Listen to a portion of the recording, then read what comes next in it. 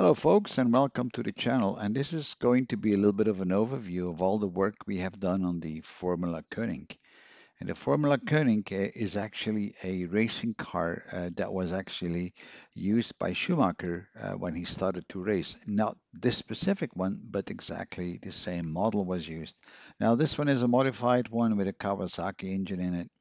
So when we got it, we went through all the inspections that we had to do because it was, to be honest, in a very sorry state. A lot of things were wrong, loose bolts. There had been a lot of messing around with it, so I think the previous owner really had a low budget. In fact, the brakes were totally seized. The gearbox didn't shift anymore due to a clutch problem.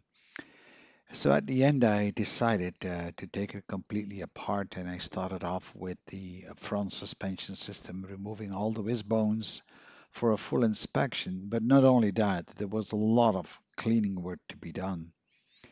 And to be very honest, cleaning is not something I really like to do.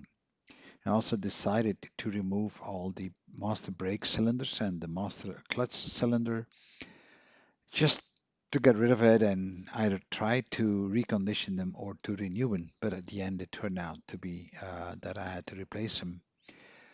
The complete steering house had to be removed and verified, and everything had to be realigned. The steering was not too bad, but still, I had to clean it all up. Now, the good thing about cleaning everything up is that you can do a thorough inspection on all the parts and the welding areas and so on. As you can see, things turned out quite all right after we powder coated it, and all the ball joints have been verified and making sure that the tread is good. Powder coating is, for me, one of the solutions that works pretty well. The dashboard that we had on this car had a big spider on it, so I had to go and find a new one. And actually, I got lucky. I found one on the internet. So here we are fitting the brake balance and we are reorganizing the dashboard a bit so it's going to look a bit better. This is the brake balance cable that was broken off, so we soldered a new one on. So when everything was kind of powder coated, we kind of reassembled everything just to make sure that everything lines up. You know, when you do this kind of work, it's always a lot of trial and error and trying to fit things together, see if it fits, and then take it back off and modify it. But at the end, it all worked out just fine. The same thing was true for the brake balance, and here I'm actually setting it in the right middle position, and now I can actually try it out. And we did afterwards when we installed the pedals, and it actually did work quite all right. Meanwhile, I got my new master brake cylinders and I was able now to hook everything up and try to set the master brake cylinders together with the brake pedal and the balance. Of course, we had to bleed the brakes, and you see here the new brake calipers already, but in fact, they are not new, they are reconditioned. So before I shot this video, I actually had been reconditioning the brake calipers, and you'll see that in a few seconds. Luckily for me, I was able to get a second dashboard. So here we are reassembling the dashboard and then it goes back on the car together with the brand new dash with the speedometer and the RPM meter. And you never know in advance if that's going to fit because cabling could be slightly different, but this was working out just fine. See, these are the old brake balance cables and the old brakes, and you can see what state they were in. So really, I had to rebuild them. Although the discs weren't too bad, I still had to, take care of it because I hate to have dirty parts on a car. So here we're starting to take the brake calipers apart and then see how we can get the new kit for it. And most of the time you can get reconditioning kits for them, which is basically a seal for the inside, a dust cap on the outside, and a brand new cylinder. And if you're lucky, you have no corrosion inside the old units. So it may be hard to get the cylinder out sometimes. So I'm always trying to do this with a vise and then with compressed air. Now, this car had so many parts that I could not identify, so I had to look it up on the internet and then compare the dimensions And this is how I found out what all these different parts were. The coilovers, I got really lucky with them because they were still in a very good shape, but still, I inspected them, I verified the spring to see what the spring rate was, and meanwhile, I got all the parts to recondition the brakes. So, first thing I did was actually clean them all up in the ultrasonic cleaner, then shot blast them with glass beads, and it makes it real shiny. And at the same time, I also did the other parts. I honed the inside of the brake calipers a bit so I could put everything back together. And in between, I cleaned out the cockpit itself. There was a lot of cabling to be sorted out. We had to put in a new fire extinguisher because the old one was really expired. And the seat, well, it's a small seat to be very honest. And I cleaned that one up and put some small padding up. It makes it a little bit more comfortable, not a lot, but for me that was just good enough. All the ball joints were verified, and at the end I was able to reinstall the front suspension, as you see here. And I do tend to grease things everywhere, basically. That's just the way I work. Now, when I installed everything, I didn't lock down all the bolts for the suspension arms because I still need to adjust the camber and the caster and all that once everything is installed.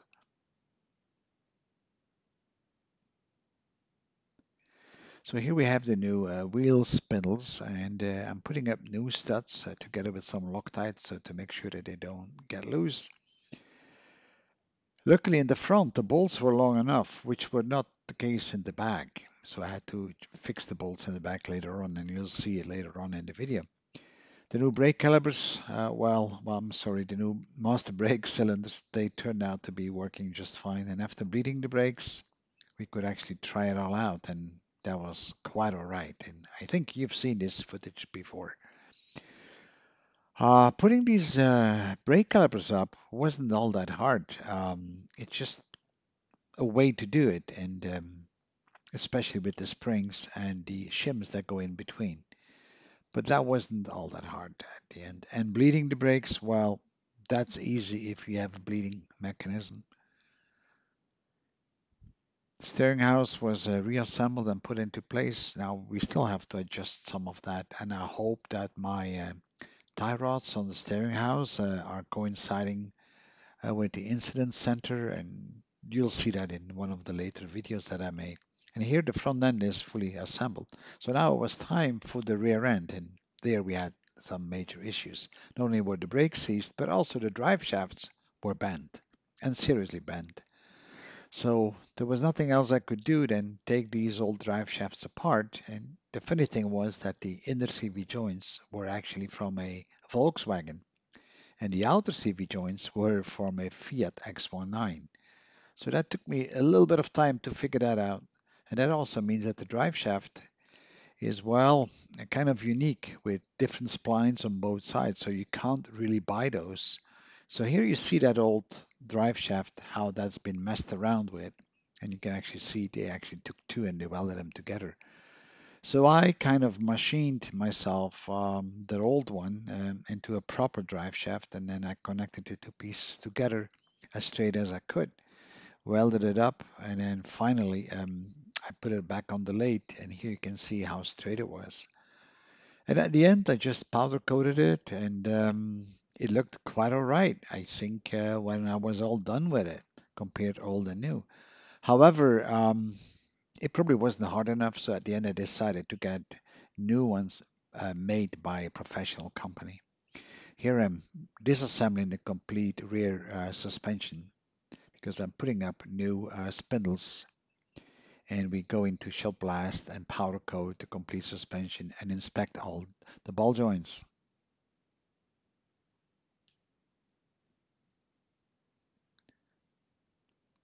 The specific ball joint had a bit of play, so we fixed that. Now you probably saw me punching in some marks. I always do that so I know exactly what the front is and where which part goes where. Here I'm disconnecting the sway bar, the shock absorbers. It's a little bit of removing of bolts, to be honest, to take all this apart, but the good thing is I had easy access. Now the coilovers again on in the back, they were in good condition. I double checked the springs just like the other. Now you can see the bump stop, that's a bit cracked. So that's the one I probably should replace or I have replaced. Getting the chain off, well, that was a different story. They didn't put the chain on properly. They kind of welded the knuckle together where the connection was. So I started to clean the drive shaft, and this is not an oil-based drive shaft. This is a grease-based drive shaft. For the rear suspension, well, we did exactly the same job. We powder coated all the wishbones, and now it was time to install brand new bearings for the differential. The radiator, well, that was in a real sorrow state, as you can see, and I had to replace the radiator with a second-hand radiator. I also had a new one, but I didn't put the new one up because I think this second-hand one that I had was in a much better state or quality than actually the brand new one. So after the radiator went in, I had to trial fit the body just to make sure that it does fit. So here we am locking down the new radiator, and because the old one was just held in place with tie wraps, so here I'm just using some rivets to keep it all in place. You can see that the new fan I'm putting up is quite a bit bigger than the old one, and testing it out, so it's actually sucking air and blowing through the radiator. The cabling, well, that was a major mess, a spider nest, I would say. So I started to clean that up, and that was really a lot of work to clean that up and then re-terminate all the wires where I had to. But at the end, it turned out to be a tight job. So I like clean cabling. I don't like too much stuff floating around.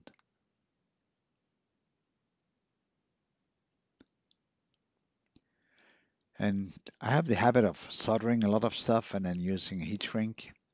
Then it was time actually to install the battery because there was no battery in it, the battery relay, the starter relay. So all this stuff was actually quite loose inside. So I made a fixture for the battery, and here we're testing for the very first time all the cabling just to make sure everything worked. I emptied the fuel tank, put new fuel filters up, and then we made some additional attachments with aluminum, um, getting out all the old spark plugs and even one of those was not the right one. We filled up new oil, new cooling liquid, and at the end, I found the problem with it. So I decided to put a new expansion tank in. So here we are preparing the expansion tank. And at the end, that improved a lot the cooling, as you can see here. So now that's running quite nicely up to about 78 degrees centigrade on idle. And the last thing to do was to install a spill tank because that plastic bottle that you saw before really wasn't very pretty, was it? So at the end, everything started to look pretty good and tight and cleaned up. So now it was time to install the rear suspension again because we hadn't done that. So we went through the complete cleaning and inspection process, and then we were able to reinstall the complete rear suspension. I haven't adjusted anything on the suspension yet at that stage. That's something that we were doing later in one of the follow-on videos, and those are still in production while I speak.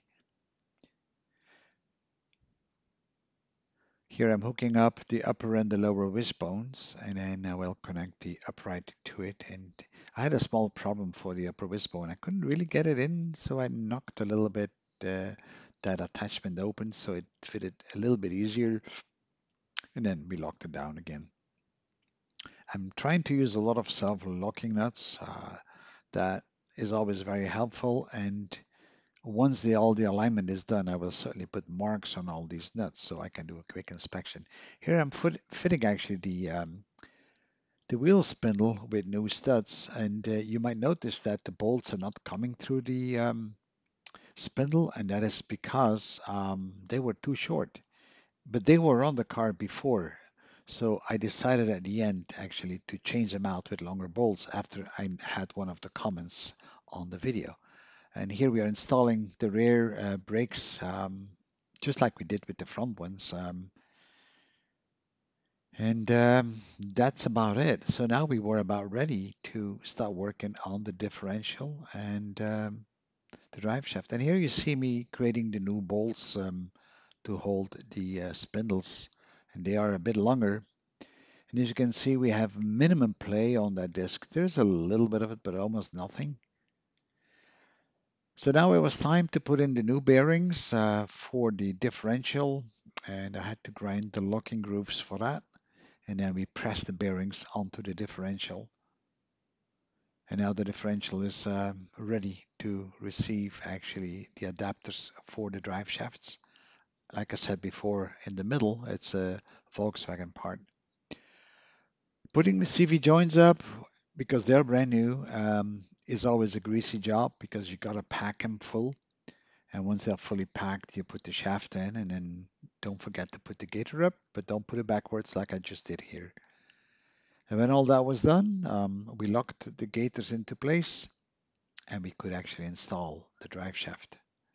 That went in quite smooth, and now it was time to bleed the rear brakes and actually install the new chain. So I got a brand new chain and cut it to length, and here we are connecting the chain together. And for that one, I'm using a special tool for that because it's so much easier to do it. And then that was the first time I drove it. So now it was time for some cosmetics.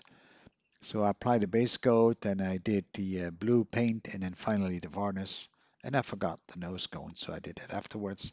We added some stickers to it and then we reassembled the air filter and some other small parts onto the engine. And now finally the race car was ready, besides the fact that it still had to be aligned. And here it is in its final location. And I call it Steve's Man Cave, but I think this race car really looks nice now. So now the next thing we're going to do is to get it ready for the racetrack and do some alignment. Thank you for viewing.